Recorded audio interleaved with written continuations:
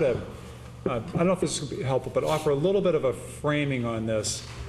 I think there's a distinction that's worth drawing, although it's kind of a continuum, but there's the ethical, there's the unethical, and there's the criminal. I mean, if you said the words, well, murder is unethical, you'd say, well, that's just not a strong enough word to apply to the crime of murder. I mean, it's criminal. It's something that's well beyond. Some ethical violations we are deeming egregious enough to be criminal. But the things that have happened in the recent past of the State House, the Diane Wilkerson scandal with the cash for liquor licenses, and the Sal DeMacy scandal with the, this elaborate check scheme to reward him apparently for issuing contracts. Those are things that have been illegal for centuries. There's nothing complicated about judging those events. I mean, if they happened as they've been alleged, and those are all proved out, or when they're all proved out, there'll be no question in anybody's mind that those things were outrageous and they were wrong. Now, I believe that our greatest protector of public integrity, apart from who we are and so forth as a culture, is the federal law enforcement apparatus.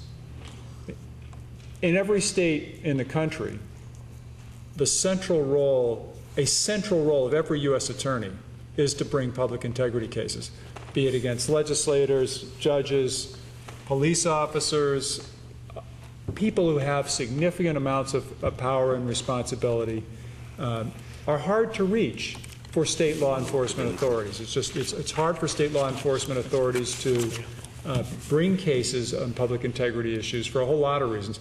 But the federal government, there's two big reasons. Two big advantages that the federal government has.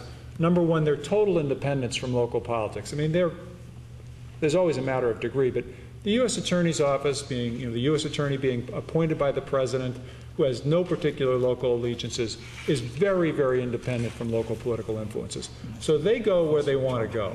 They're not worried about their budget. They're not worried about the repercussions in the future. They go where they want to go, and they bring the cases they want to bring.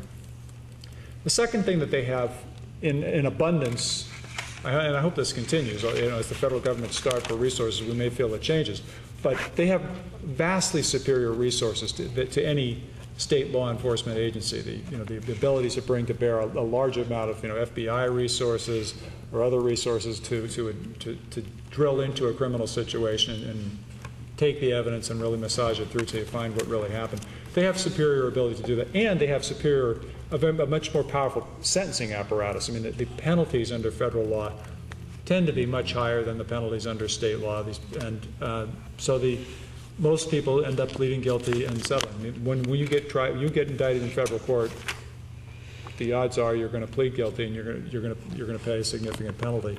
Whereas in the state process, the case may be weaker, it may not be as deeply drilled. So I want to make that point first, is the truly criminal stuff, we have an apparatus in place that addresses that, and you've seen it. Diane Wilkerson's indicted, Sal DeMacy's indicted, and look back over the time.